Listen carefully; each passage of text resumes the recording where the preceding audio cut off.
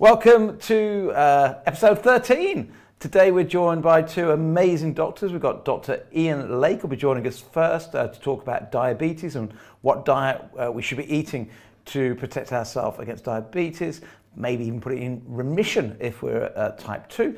Then we've got the incredible Dr. Malcolm Kendrick coming up later on to talk about heart disease, cholesterol. He's written 3 amazing books. The Cholesterol Con is a real must-read for anybody that's on statins, and his other book, Doctoring Data, is probably the best book I've ever read. Now, if you're new to the show, welcome. My name's Steve Bennett. I'm your host, and together with brilliant doctors, nutritionalists, and chefs, during the lockdown period, we're going to try and inspire you to try new things in the kitchen, and also really to say, look, after social distancing, after washing our hands, the next best thing we can do is eat real foods, get our diet right, and we want to inspire you with new things to be cooking. But of course, the program's called The Food Bank Show for a very good reason, and that is that we're trying to support food banks across the UK. We've partnered up with the Trussell Trust, who run around 1,200 food banks, and they desperately need our help at the moment, more than ever. During this sort of crisis that we're in, more people need our support, our help at the food banks. And basically less and less donations are going in at the moment because people are quite rightly rushing in and out of the supermarkets. They really need our help. In fact, what I'll do this morning, because I haven't done it for a few days, let's take you and show you a small film about the Trussell Trust. Last year, food banks in the Trussell Trust's network distributed almost 1.6 million 3-day emergency food supplies to people in crisis. That's a 19% increase from the previous year and 73% more than what was distributed 5 years ago. The main reasons for people needing emergency food are benefits not covering the cost of living, or delays, or changes to benefits being paid. People are being pushed into poverty because there isn't enough money coming in to cover the costs of essentials. It's not right that anyone is forced to turn to a food bank as a result. We all have a responsibility to play a part in ending hunger and poverty in the UK. Together, we can make it happen. This can change. So they really need our help as much as we possibly can. Now, one of the things we ask you is, what did you cook for the first time yesterday? Well, we did a couple of things for the first time yesterday. First thing is my wife found where the kitchen was. That's a little bit of a joke. She normally hides my Christmas presents in the oven. That's also another joke. But no, she did. She cooked us an amazing meal yesterday. She cooked us a salmon bake, and that's Sarah's salmon bake, which was absolutely fantastic. And then we also did something for the first time. We camped in the garden last night, so I got a bit of a backache this morning. And little Louis, our 4.5-year-old, first time he's ever been camping. So that was quite an amazing event yesterday, post-show, of course. And then what were you cooking for the first time yesterday? We'd love to know, because we believe during lockdown, while the McDonald's, the Greggs, the Subways, the KFC, the Burger Kings are all closed down, then we've got to change our eating habits anyway. So why not change them for the good? Because we know if we eat real food, that's the best defense we can have against COVID, against the flu, in fact, against many things. We need to bolster our immune system. And when you cook something new, maybe today, maybe tomorrow, Easter Sunday, send us a photograph to Primal Living on Facebook, and we've got a competition going at the end of lockdown. We're going to pick a winner, our favourite looking recipe that you've come up with. We'll probably even put it in the next cookbook that we're doing with your permission, and also we're going to give £1,000 worth of free jewellery to one lucky winner. Right. One of the things, just quickly before we go and speak to Dr. Ian Lake, every day we've been saying, guess the amount of sugar in X, Y, and Z. And yesterday we asked you, how much does a pack of chips in, not the big chips from the fish and chip shops, but from the KFCs, from the McDonald's, what does that turn into sugar inside the body? Now, before I tell you this, it's the last one of these slides, and the reason for that was we've kind of highlighted all the things where there's lots of hidden sugar. We've got one more to do later. It's the easy one to pick on. It's the can of Coke. I left that one till last. So far, we've looked at how much potatoes turn into sugar, the effect on the blood glucose levels. We've looked at pasta, we haven't done pasta actually, we've looked at rice, we've looked at several other things. And what we're going to do in coming days, we're going to show you Dr. David Unwin's slide. He's got a whole host of things that turn into sugar, but for now, the answer to how much a tiny little portion of chips turns into sugar inside your body is around almost 6 spoonsful, 6 cubes of sugar within the body, those little chips, and then add that to the bun, and we know the bun turns into a lot, and all of a sudden you've got loads and loads and loads of sugar racing around inside your bloodstream. And today, the other thing we do is we give you because that's the one competition. The other one is try and write down how many foods that we talk about, because that's the negative, isn't it? We're giving you the negative of what turns into sugar. Got to cut those down. But then we're trying to give you a food fact to inspire you with things to change out in the food that you're eating. So every day we give you a food fact. Just write down the name of the food fact. So today is spinach, and then get a whole list. And when you've got that whole list, again, we're going to have a competition when we come out of this food bunker, when we come out of lockdown period. So spinach is an amazing, amazing, amazing food. It is full of antioxidants. It is full of minerals. It is full of vitamins. And technically speaking, clever people, I think it is in Sweden, yes it is, just look at the chart there, in Sweden have discovered that because it has nitrates trapped within it, that's what gives us muscle. So Popeye was right after all, that spinach can help give us muscles. That's today's food fact. Right, without further ado, today's discussion is around diabetes and around heart and preventing CVD. Let's have our very first guest on, which is Dr. Ian Lake, a specialist in diabetes. Good morning, Ian. How are you doing? Doing very well, thank you. Yeah, it's a good series so far. I've been watching quite a few of them and really enjoying it. Learning a lot. Yeah, aren't we all? Isn't it fascinating? Yeah. I mean, you never stop learning. We had Patrick Holford on. We learned from him, and then we learned a lot about mindfulness yesterday, which was fantastic. So today, diabetes and diet. Tell us about diabetes and diet. And we seem to have lost you just there. Right, while we get you back, let me introduce Dr. Ian Lake more formally then, while we get his video feed back. So Ian is a type 1 diabetic, and let me just quickly explain the difference between a type 1 diabetic and a type 2 diabetic, which my father is. So type 1 is, we think, has been caused where something's gone wrong with the immune system.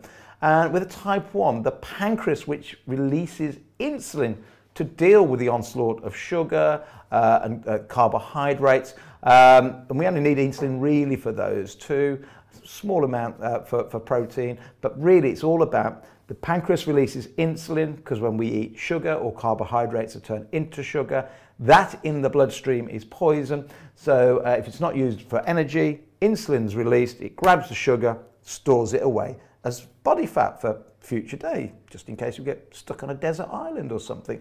Or like when man was hibernating, not so much hibernating, but couldn't get food in the winter in the sort of hunter-gatherer days, all that lovely fruit would come in the sort of autumn. We'd eat loads and loads and loads of fruit, and deliberately it would store it as body fat for us, to get through the winter. So type 1 is where the pancreas has stopped making any insulin at all. It's just stopped producing it.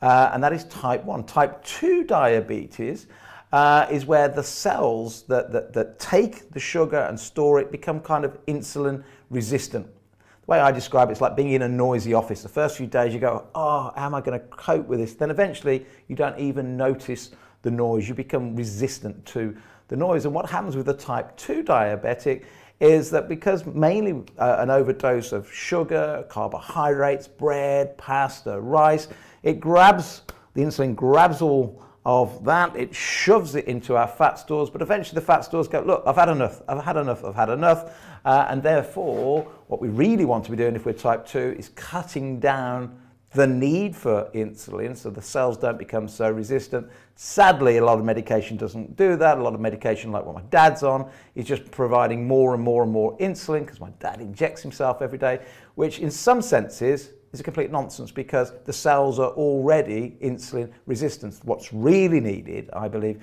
is a change in diet. So that's the difference between type 1, type 2. Have we got Ian back? We still wait to get Ian back. It's technology for you. Pre-show this morning, everything was working fine. We had a lovely, lovely chat and a catch-up with Ian.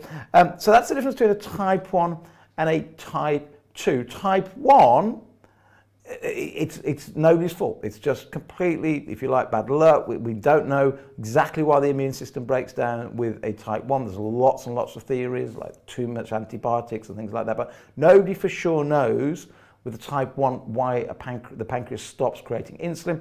For every 100 people that are diabetic, it's a very small percent that are type 1. What most people have is that insulin resistance, and type 2 diabetics, really, this is a new thing. I'm not saying it's never happened in history, but this really has just gone from very, very, very few people sort of 100 years ago to being an epidemic across the UK. The good thing with type 2 is that for 3 or 4 decades, doctors were telling people it's irreversible, it's chronic, it's degenerative. But the truth of the matter is that is not the case. We've now learned that you can reverse. Let's not use the word reverse, and we'll learn later why not to use the word reverse. Let's say put in remission type 2 diabetes. In fact, in the UK, over 70,000 people, and in fact, let me correct that, Dr. David Unwin said the other day, over 100,000 people have now put in remission their type 2 diabetes. How have they done that? They've changed the food they're eating. They've changed the need for so much insulin, and therefore the cells become less insulin resistant because there's less insulin needed. And how do you do that? Well, first of all, you cut out all the sugars we know about. You don't drink the Coca-Colas. We also then cut right down. In fact, if you can completely get rid of sort of the processed carbohydrates, the highly refined carbohydrates, you cut down the bread, you cut down the pasta, you cut down the rice. If you can get rid of them completely, that's fantastic. So in our family, we never have boiled rice anymore. We have cauliflower rice. We make our own cauliflower rice, and we can do all sorts with that. We can fry it out, we can add flavor, we can add garlic, we can add other stuff that just tastes amazing. We don't, well, let me retract, say never. We very rarely have pasta in the house. We use courgette, so we get spiralized courgettes, and we make pasta out of courgettes. Even pizza bases, we still have the lovely pizza. The kids love pizza. In fact, we haven't said hello to you yet, children. How are you this morning? Well, good. Who's in the house? Oh, Fortunately, half the house. Half the house today. Just 2 of the 5 children. Funny enough, the children that weren't camping in the garden last night on the show, all the kids that were camping in the garden, including me. And you know what, my wife's, I've told you this, my wife camped with us last night. Well, we thought she did. But about 11:30, she said, I'm just going to the house for a wee. She never came back. And the children and I woke up at about 6:30 this morning. No wifey, she disappeared. Maybe she found where the kitchen was. Right, so how are we getting on? We got Ian back yet? We still can't find Ian. Can we maybe call Malcolm early then? Let's get Dr. Malcolm Kendrick on while we try and recover the technology to get Ian back. Let's, while we're doing that, also turn to YouTube to say hello, see if we've got any questions coming in this morning. And this morning we've got... thank you everyone for joining us from Primal Living. They said don't forget, just go and check out Just Giving. We've got some more donations come on this morning, which is fantastic. Thank you for your kind donations. MG from India says, I cooked chickpeas with zucchini, tomatoes, onion and paneer. I think paneer is a cottage cheese in India. And zucchini is what the Americans call courgette. So, yeah, brilliant. Norma says, hi, I am type 2. I really want to go for it this year, plus lose weight. Can you suggest where I start? Norma, that is a brilliant question. Where do you start? You pick a day, first of all. You need a start day when you go, because maybe not today, maybe not tomorrow, because it's Easter Sunday, maybe not Monday, but pick a day when you want to start. Go into your pantry and remove anything that is processed carbohydrates. If you've got pasta there, if you've got rice there, take it out. Go and give it to the food bank in the collection points in the local supermarket, because they need any food at the moment, and that's two of the foods they are requesting. And then you make a decision to start afresh. You might start by downloading my book. It's been dropped to £3.99. All the profits are going to the Trussell Trust from the book. So you simply go to Amazon, download the Kindle version, or get hold of the print version. Next thing you do, you log on to a website called diabetes.co.uk. Make sure it's that one, diabetes.co.uk, not diabetes.uk. I personally have a problem with that one because at a conference recently they were sponsored by Schweppes. That's a no-no.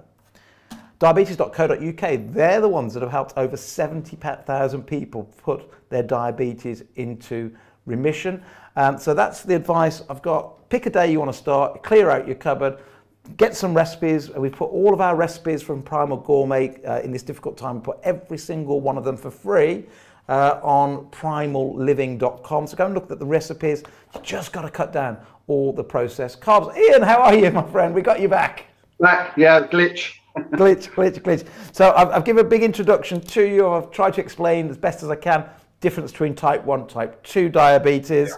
Yeah. Talk to us about food and diabetes and what we all should be eating. Yeah, I think we should more be concentrating on type 2 diabetes, because that's probably what your program is mostly about. I mean, people at the end of their type 1 sort of condition tend to get a bit of type 2 as a result of over-injecting insulin, but type 1 is slightly different with respect to diet, although I would argue it's essentially the same principle of eating real food. I see type 2 diabetes as a spectrum, really. What happens is that your body finds it difficult to handle glucose, and it eventually spills out into the urine, and then you diagnose type 2 diabetes. But way before that, you've got other conditions that we diagnose as almost separate diseases. So we've got obesity, we've got pre-diabetes, we've got non-alcoholic fatty liver disease, we've got type 2 diabetes, and they're all part of the same spectrum, but just reflect a different aspect of poor metabolic health in your body. So some people would be more likely to get fatty liver, say, than probably type 2 diabetes, just because of the way their metabolism works.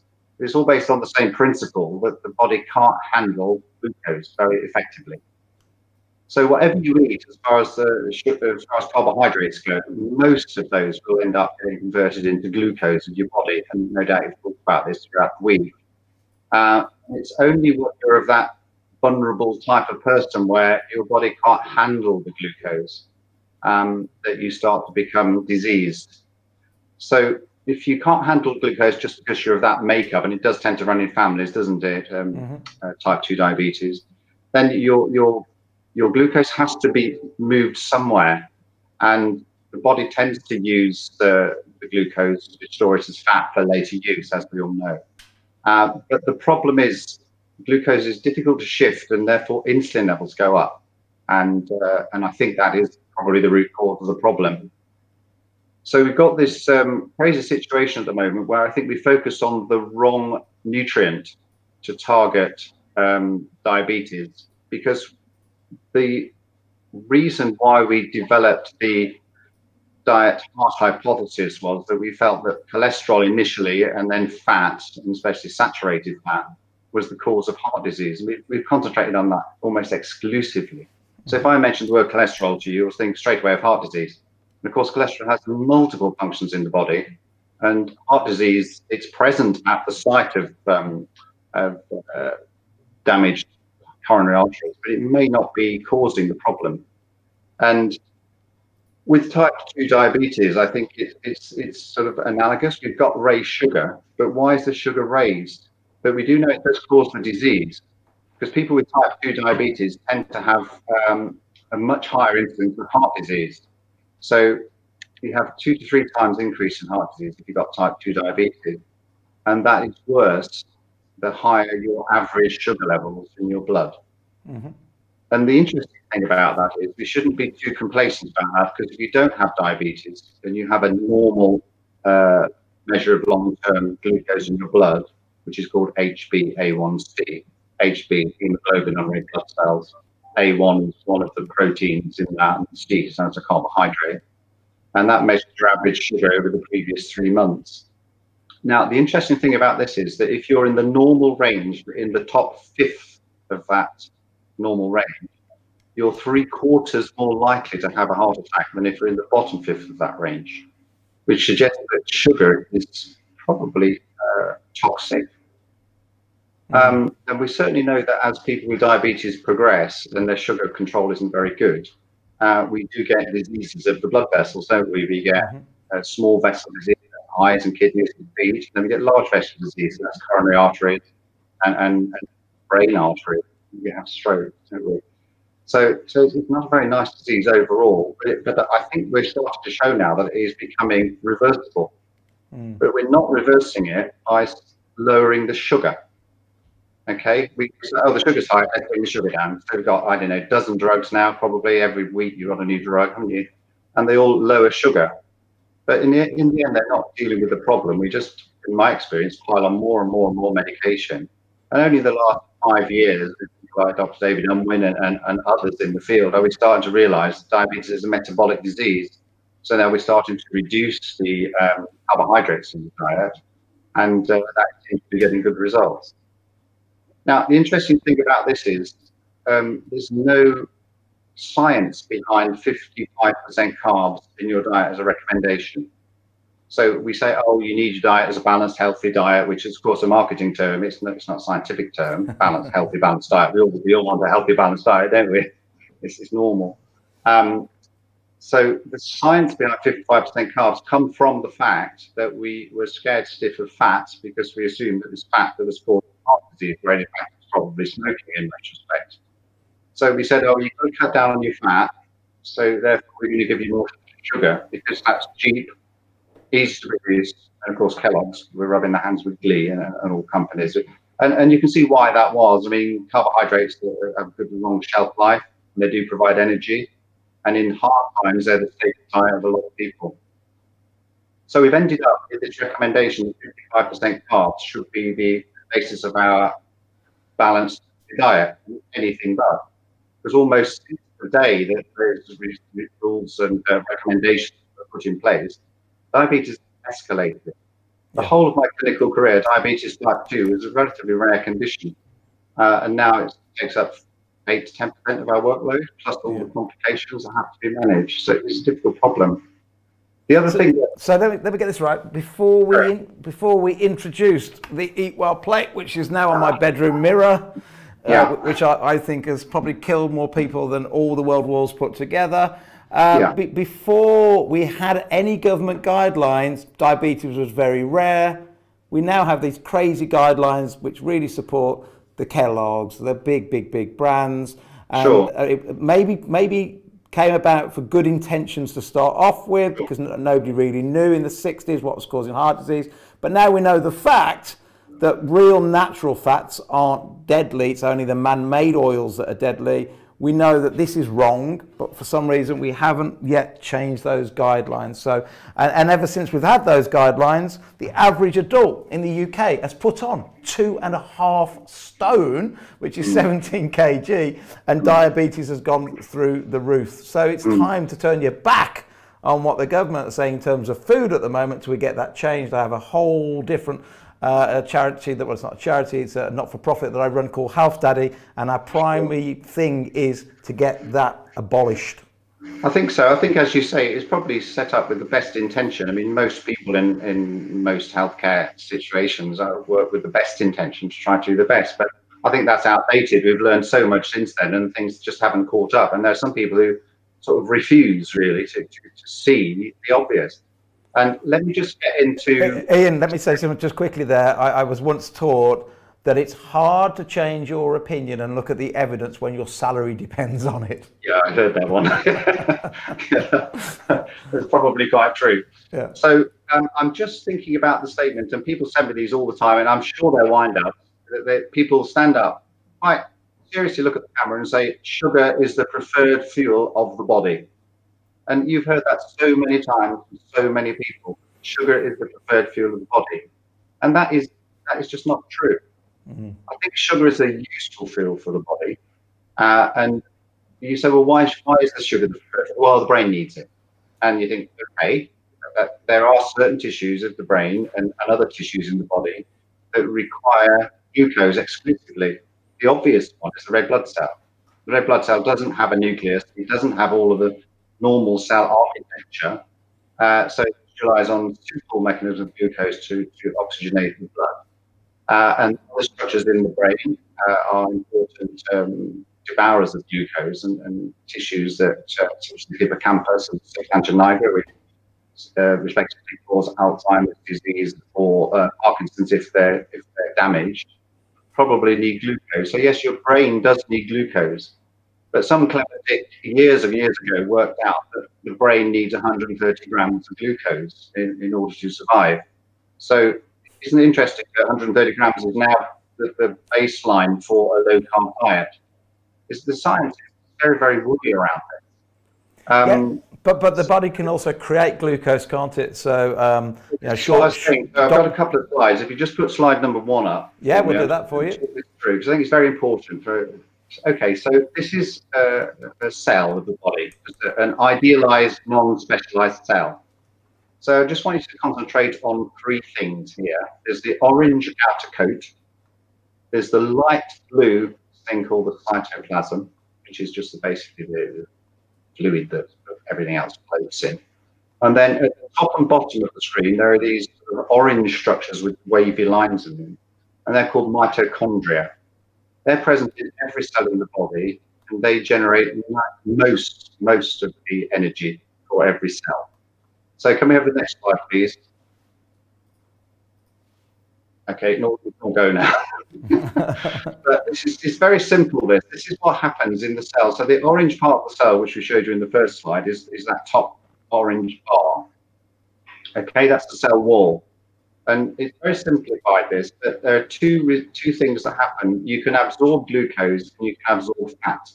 And things, obviously lots of things get absorbed. So glucose gets broken down to a substance called pyruvic acid. Pyruvic acid, and that's the thing on the top right, just above that big oval there. Pyruvic acid has multi-potential. You can convert it into proteins, it can be shunted back into glucose, it can produce lactic acid. And then pyruvic acid can also be burned by the mitochondria to provide the bulk of your energy. So the advantage of glucose is that you can actually you can produce energy without oxygen. And that's the only pathway in the body by which you can produce energy without oxygen. So it's very, very useful if you're suddenly going to run somewhere very, very quickly. You need to get glucose quickly. You break down hydrogen in your muscle and you eventually catch up. On the left, talking about fat absorption, fat gets broken down and it enters into these structures called the mitochondria. And then you can see that both pyruvic acid and the breakdown products of fat end up as something called acetyl-CoA.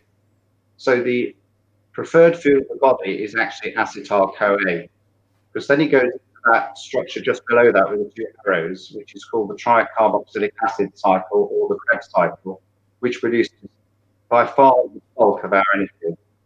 So glucose breakdown to pyruvate produces about 4 net ATPs. I can't remember the exact figure, but the tricarboxylic acid cycle will produce 30-odd molecules of ATP, which are our energy molecules of the cell. So glucose is one fuel of the body. Other fuels can be protein as well as fat. Fat actually provides twice as much energy as glucose per gram. So it's a very, very useful energy source. So I would argue that you don't need glucose for energy, and the body will make glucose that it needs. Yeah, in fact, we talk about Dr. Sean Baker. He's doing an experiment at the moment where, and I don't endorse this, but I might have a go myself. He's just eating red meat for, I think it's been almost a year now, with nothing else whatsoever. And every one of his indicators, his measurements, his blood, everything is really looking good. And I'm not saying that's right, that's wrong, but it just proves that the body can turn fat into energy. And one of the ones I love promoting is coconut oil, because coconut oil is something called an MCT, a medium chain triglyceride. Because it's a smaller chain, it converts to energy really quickly. So while the years when I was obese, 31% body fat and still running marathons, I would be taking Lucozade, and there I am in 2008 and 2014. I was running marathons both those years, looking like that, and but I was drinking loads of Lucozade and energy drinks. And now I use coconut, because coconut turns into energy really, really quickly. Can we go and answer some questions, and then we'll get Malcolm on as well? Can I just say one or two extra, just one thing? Yeah. The glucose is essential. I think it's because glucose is fairly toxic. When insulin's released to try to reduce glucose levels in the blood, there's a protein co-release called amylin, and that goes to the stomach and tries to stop the body absorbing more glucose until it can handle it. Yeah. The other thing is that one of the most urgent pathways in the body is the one to clear alcohol, because alcohol is extremely toxic in the body, and alcohol is cleared probably with glucose. So if you have your cocktails, you'll probably clear your alcohol before your glucose. But no one is suggesting that alcohol is the preferred fuel of the body. Alcohol is a fuel that can be used by the body, but I wouldn't argue that alcohol is the preferred fuel of the body. It's toxic. Yeah. And I think sugar is parked away as quickly as it can be to get shut of it, really. Yeah, that's a really good point. Yeah, I've just got another couple of things. You shouldn't be overeating if you've got type 2 diabetes. You should be fasting, really. You should exercise. You should swap over the ratio of gut to muscle exercise. You should exercise your muscles and rest your stomach. Yeah. What we tend to do at the moment is have a sedentary lifestyle and eat all the time. You should do exactly the opposite. I like that. I've never heard that bit of advice so distinctly. That's brilliant. You should be exercising your muscles and relaxing your stomach, and not the other way around. Ian, a great question's just come through from a friend of mine actually in India, Sharmil. She's the managing director of our company in India. And Sharmil, her husband is diabetic type 2, and I flew out to India just before lockdown to give him a little bit of training on how to try and reverse his diabetes type 2. But Sharmil's asked the question, why is COVID-19 more dangerous for diabetics? And we know from the research in Italy and Hunan that many people that got diabetes or high blood pressure were more at risk. What's the link? Is that a weakening of the immune system, or? Some people are saying it's a weakening of the immune system, aren't they? And I don't understand enough about the immune system to make a comment on that. But certainly insulin in high volumes in the bloodstream produces a lot of inflammatory products called cytokines, and these modify the immune system. That may be a situation. The other thing is that high glucose levels may impair the ability of the tissues to actually metabolize properly. Also, sugar competes for the vitamin C for absorption, and Patrick Golden was talking about the vitamin C. Well, if you're not getting much in the diet, that's probably not a major pathway. I think the body is just so inflamed that it's fine to cope. So it could be a combination of things, couldn't it? Also, Sharmil, when your body's digesting food, it's not in repair mode. It's kind of almost black and white. You're either in repair mode or digestion mode.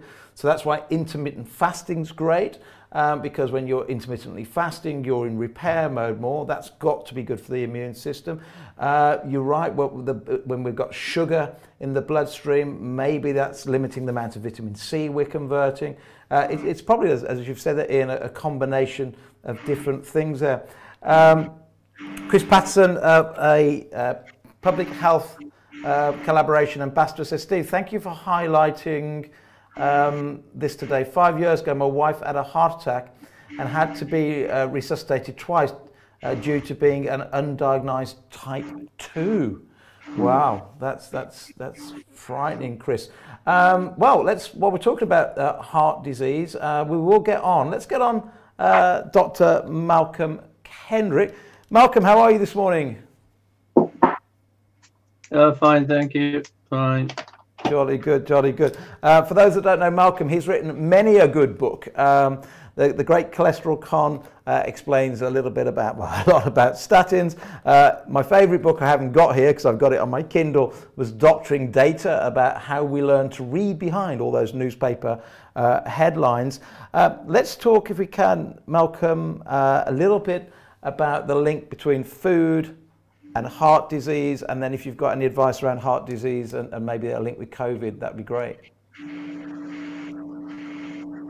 Well, I was listening in one of the questions of why diabetes may be damaging to people with COVID. One of the things that seems to be a major problem is what they call a lot of blood clots forming, called disseminated intravascular coagulation, which is a kind of later stage thing. And what I do know is that people with type 2 diabetes are more, they have increased clotting factors, things like, I'm going to name them, by fibrinogen and plasminogen antigen, PAA1, etc. So it's quite likely that diabetes interferes with the blood clotting system. Now, I think we're putting so rapidly at the moment with this disease that people have come up with a million ideas about everything, but that is something that I can see as a potential connection. But then moving on, I did catch up with this question. Yes, what can I say about diet and heart disease? Well, it's very simple in my world. Everything the experts tell you is wrong. Don't do it. So everything they recommend is wrong, and everything they say is bad for you is good for you. Just about entirely. And I think this all came about because of the diet heart hypothesis, which was namely that if you eat saturated fat, this raises your cholesterol level, and cholesterol then causes heart disease. So especially when you're moving into things like diabetes, in around about the late 1970s, it was recognized that people with diabetes are more likely to die of heart disease. So then they thought, well, eating saturated fat is more likely to cause heart disease. So what we must do is tell all diabetics they must absolutely not fat or saturated fat. So it all comes from this. You can see how it all created a kind of universe of nonsense from the start. So once you've got the first piece in position, which is saturated fat or fat, I never get anyone to actually tell you whether it's saturated fat or fat, or it's just fat. Generally, it's such a weird thing. You can't get anyone when you discuss them. But in general terms, people have said animal fat, saturated fat is very bad for you. Once you've set that as the default position, all else follows. Which is one of the reasons why I think it's difficult thinking, because if you start saying, well, actually, it's not fat, it's more likely to be carbohydrates or simple sugars or whatever, however you define that, that's causing the problem, you then step back and say, well, maybe the thinking on fat is wrong. If you start thinking on fat is wrong, you start thinking the cholesterol hypothesis is wrong, then you start thinking we've got everything wrong. So to an extent, what has happened here is we've created, I almost call, well, I sometimes call it the geocentric model of heart disease, in that, as you go back to the sort of age later than that,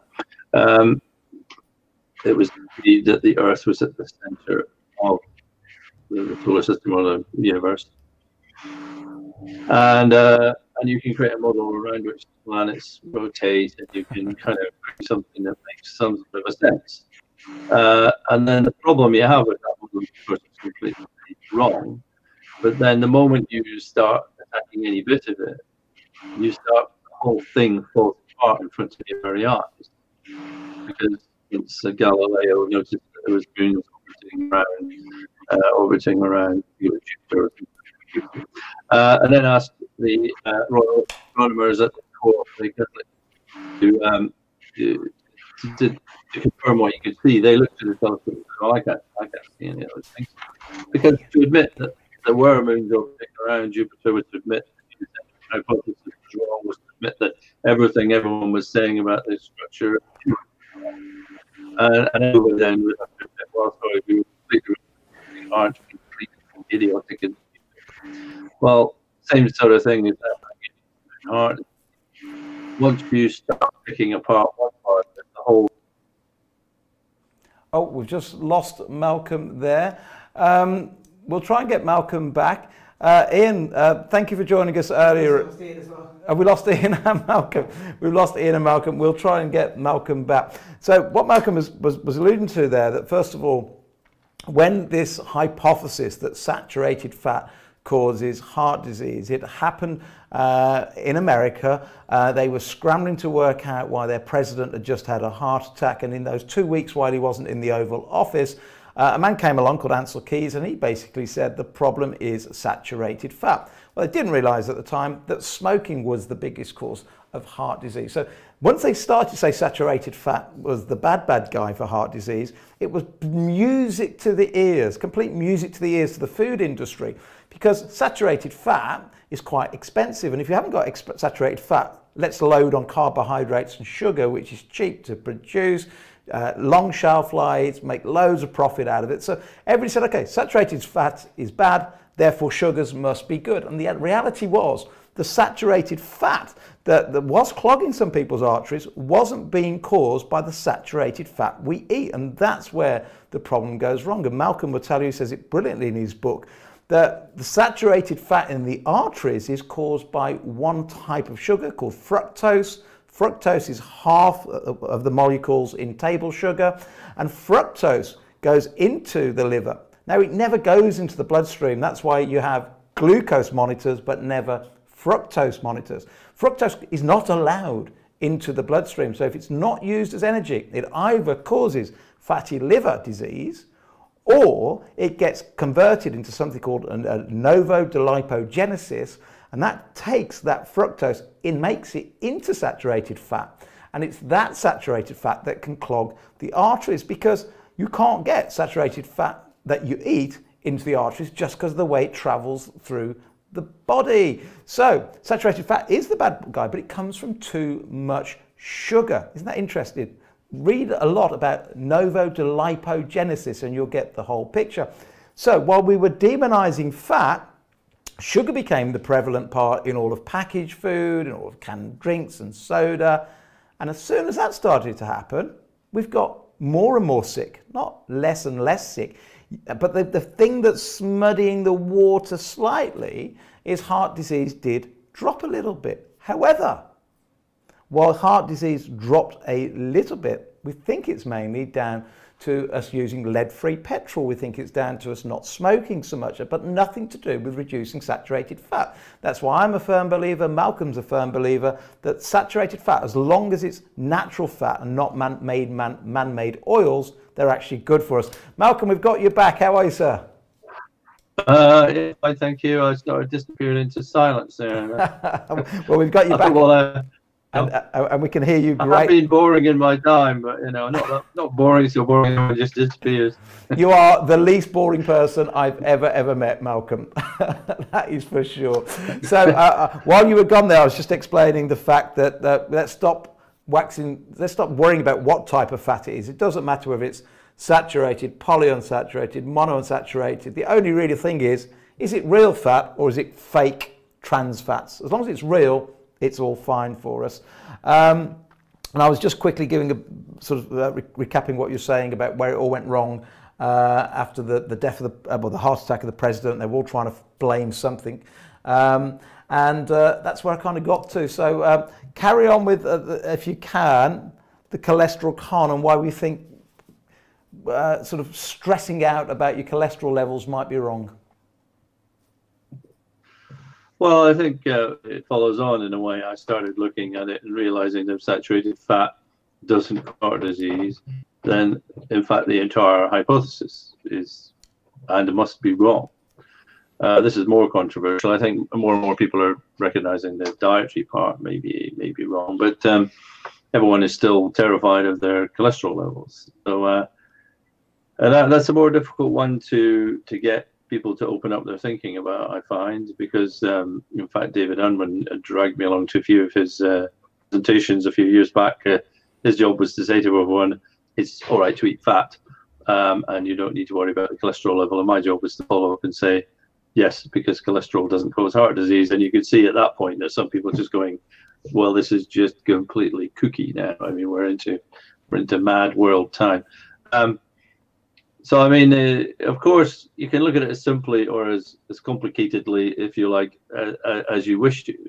I think on the simplest basis, about 2 years ago, there's a group of us in the international cholesterol, the International Network of Cholesterol Skeptics, called THINKS, who gathered all the information we could together about what they call low-density lipoprotein, which is the form of cholesterol in your blood that isn't cholesterol in your blood, but people call it that anyway. Anyway, it's lipoprotein in which cholesterol is carried around. This is the one that everyone says is desperately dangerous. It's the one that builds up in your artery walls and causes heart disease.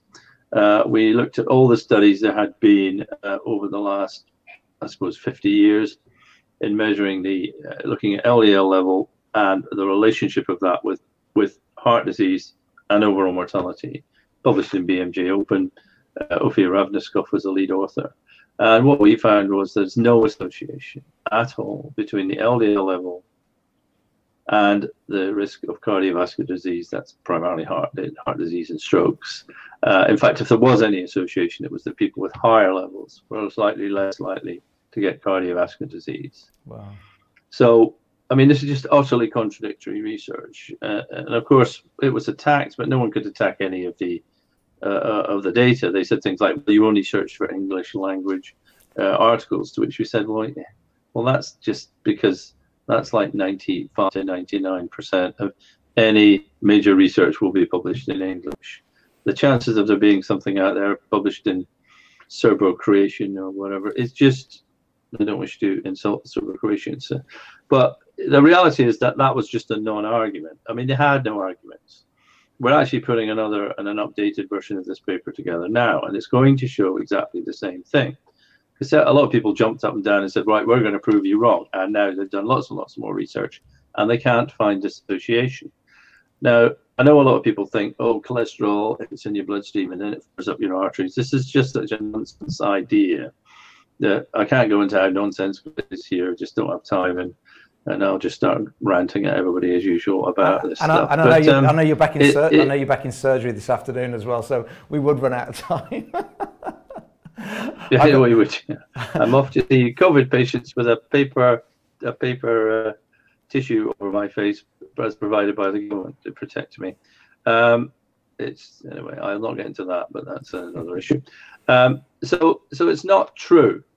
There isn't any evidence. The evidence that there is absolutely just, it doesn't exist. People find this almost impossible to believe as well. Well, surely there must be major studies, but there aren't major studies. I mean, a few years back, because I was known for being a cholesterol skeptic, a group of researchers in Norway sent me the research that they'd sent, which was 50,000 patients over 10 years. And what they found was that in men, the level of cholesterol, LDL, made no difference to the risk of cardiovascular disease. But in women, as your cholesterol level went up to 7, which most people consider dangerously high, the rate of heart disease just kept coming down. So it's women with the highest level of cholesterol were 40% less likely to die from heart disease as a cardiovascular disease as women with a level of 5, which is considered average. It's frustrating. I mean, I can quote it. Well, it's like, you say to people, show me the evidence, and they provide these huge papers, and then they say, oh well, statins lower cholesterol and reduce the risk of heart disease. That's now their argument. And I say, well, I can find you drugs that lower cholesterol by more than statins, and they had no effect on cardiovascular disease whatsoever. And in fact, if you look at all mortality, in other words, all death, I just saw some research recently. I think it was from over 60 years old. Actually, the higher your LDL, not the lower, the longer you live. All mortality. the opposite to what everybody believes. So as you get older, it may even be protected. Absolutely. Yeah. Well, I think it's definitely the case that in younger people, seems to make very little difference. And by younger, I mean up to about 55, 60. Every study finishes their age at different points, so you can't give a definitive age on this. But say up to 55 or 60, your cholesterol level has very little impact on anything. But as you get older, in fact, the studies I think the most dramatic one, I saw a study in France where the over 85s, the mortality rate was something like 70% higher for those who had the lowest LDL levels. Amazing. And whether that's a causal thing, I don't think it's a causal thing. I think if you become unwell, your LDL level can fall. Yeah. But equally, it has benefits. So yes, I mean, it is like saying, here's the evidence, all the evidence on one side. This is the evidence that says that LDL is bad for you, and oh, there really isn't any. And here's the evidence that says LDL is fine or no problem at all, and it's in a no pile. And they just seem to just go, well, I like the lack of evidence, frankly. Yes. Well, it's good enough for me.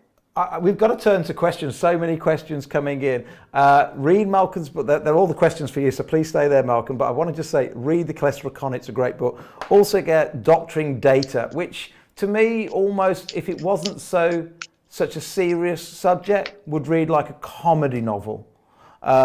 Because you unpick all the headlines and explain behind those headlines. And if you remember when we met last time, I came up with an acronym called CRIMES and said, if you ever read a newspaper headline and the following doesn't happen, then forget the headline. CRIMES meaning, was that trial? Was it controlled? Was it randomized? Was it interventional? In other words, did they change something? How was it measured? What was the expectancy, life expectancy? If it's not extended, then it doesn't make any difference.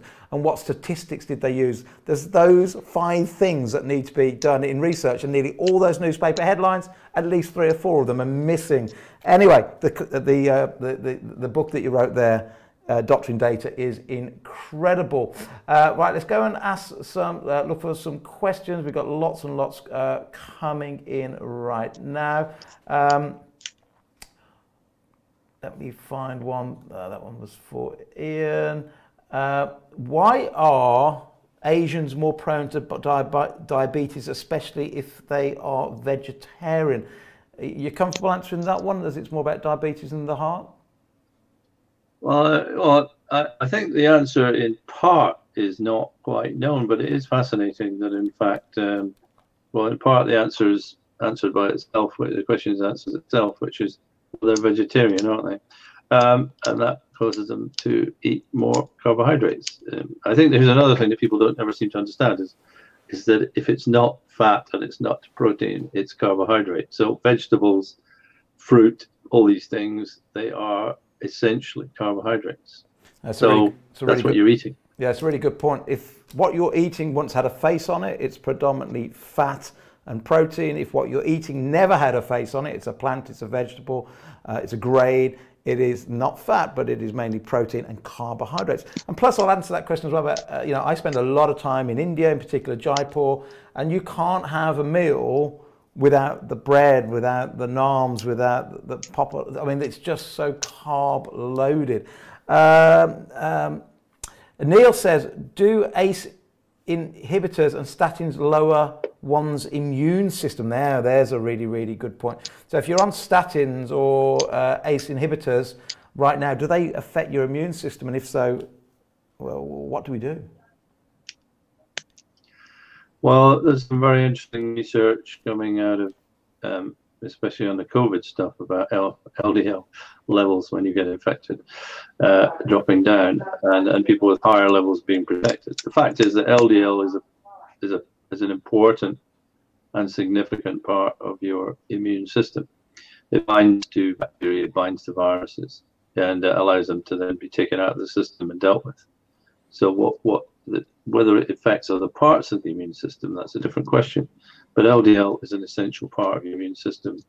And in fact, a very interesting study from Holland where they looked at people who had familial hypercholesterolemia and then traced deaths back in the family to like the early 19th century.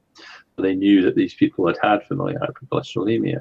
What they found was that in the 19th century, people with familial hypercholesterolemia lived far longer than everybody else.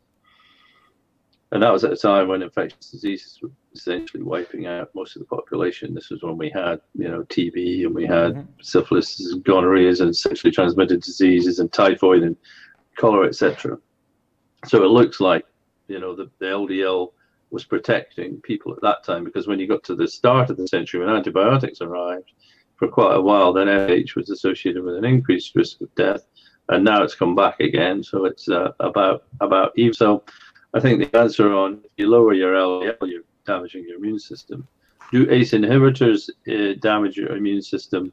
Not such as that I am aware, but there is an interesting debate at the moment as to where, because the COVID virus enters your cells through ACE receptors in your lungs, then if you are taking ACE inhibitors, can this actually mean that you become more likely to allow the virus into your body? At the moment, there's an enormous debate going on. I think that probably if you're on ACE inhibitors or ARBs, which is called angiotensin receptor blockers, that you may increase your risk of catching COVID. So I don't know if that's settled yet, but I think it's a very interesting area at the moment. No, thanks for answering that. Now, Neil Franks must have read your book, because he's quoting one of your books, and I love this quote. And in it, you say, so agree with Malcolm that statins don't make you live 15 years longer, they make you feel 15 years older. And that's a quote straight from one of your books, which I totally agree with. Malcolm says he also says, Malcolm, do statins help secondary prevention in a way truthfully? So in other words, just for people that don't understand that, numbers needed to treat, there's some research that says, and backed up by Bloomberg, that you need to have 300 people, numbers needed to treat, 300 taking statins to get one positive outcome. And I think what Neil is saying, that one positive outcome, maybe the statin's helping in a different way. Am I reading that right, I think? Yeah, the trouble is, again, as you know, the book got data because the way that statistics are presented is mind-numbingly, and in many cases deliberately complex.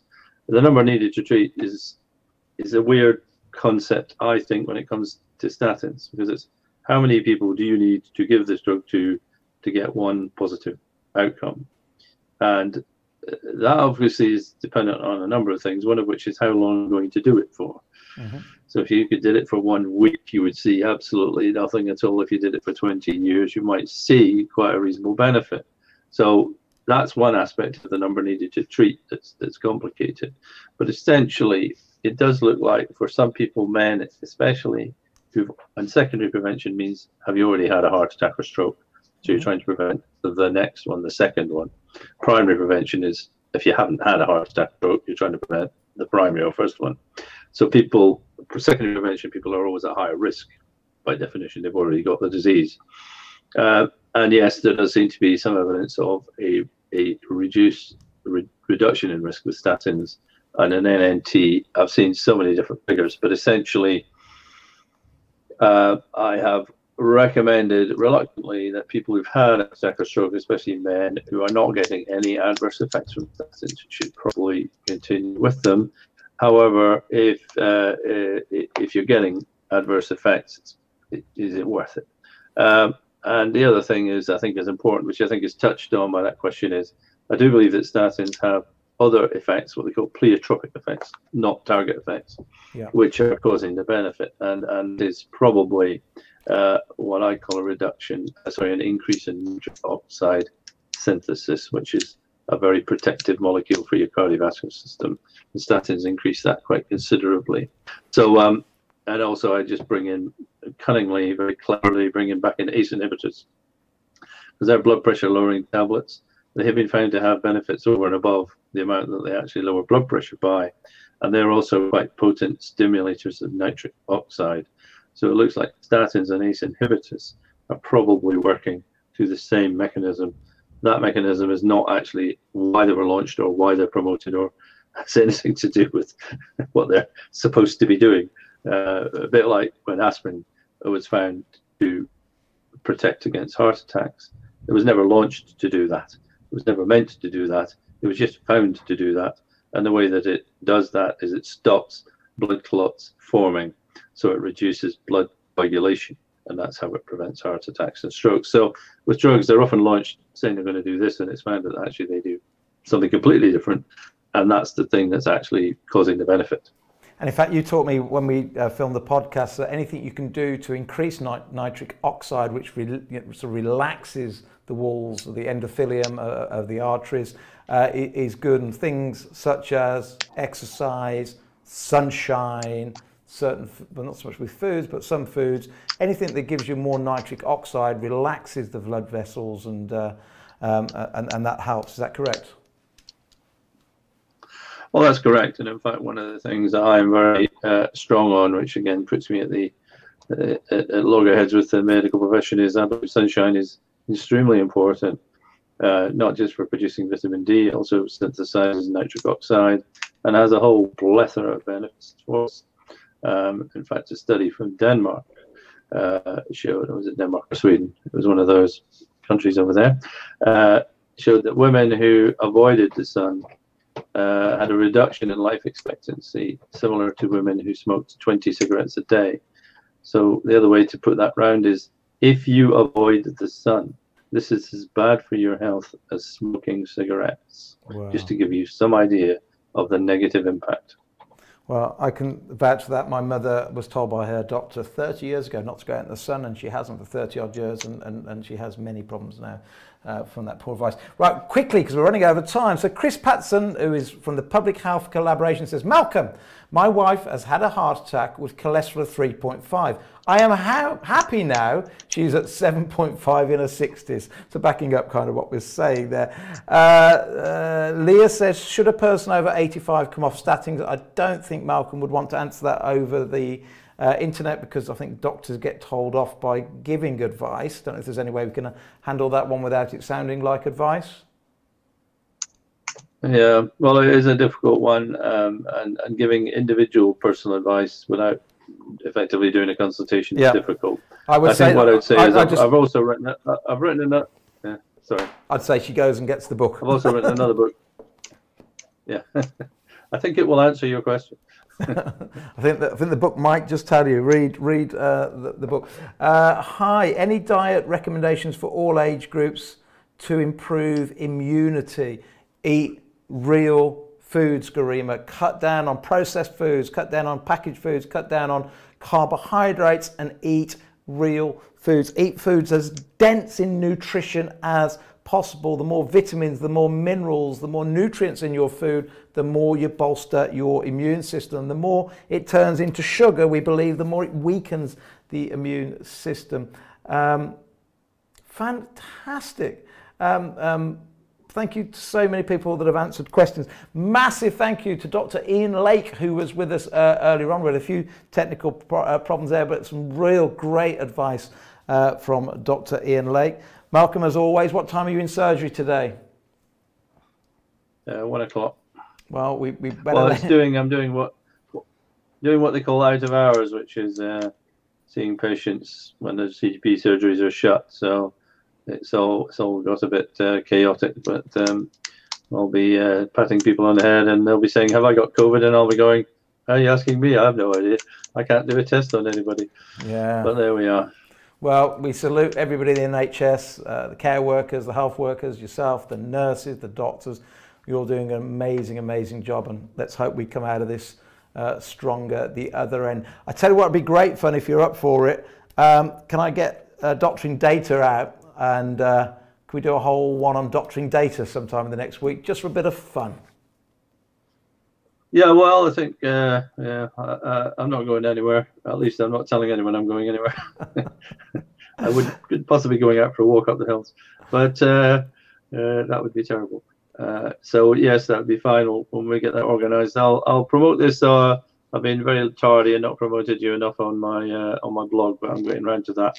But I've become apparently someone that the news people turn to speak about COVID. I've no idea why that is, but so I've been a bit busy recently. Because you've always got, and what I love about you, and I love about all the doctors that worked and helped me, do the book and everything. In fact, Malcolm wrote what you call it, the forward to my first book, is that you just speak your mind, and I love that. And I know it's dangerous as doctors to say what you believe the truth to be, but you're just fantastic, mate. So keep up the great work, and we'll speak to you soon. Okay, thanks, Steve. Cheers. That was the brilliant Dr. Malcolm. I was going to say, I was almost called you the wrong name then. I was going to call you Malcolm Patrick. Malcolm Kendry, the brilliant author and really good friend. Right, so if you can donate, that would be great. We desperately need your support for the food banks. A huge thank you to Ian Lake, Dr. Ian Lake, and to Malcolm. Thank you all for putting your questions up today. That's been absolutely fantastic.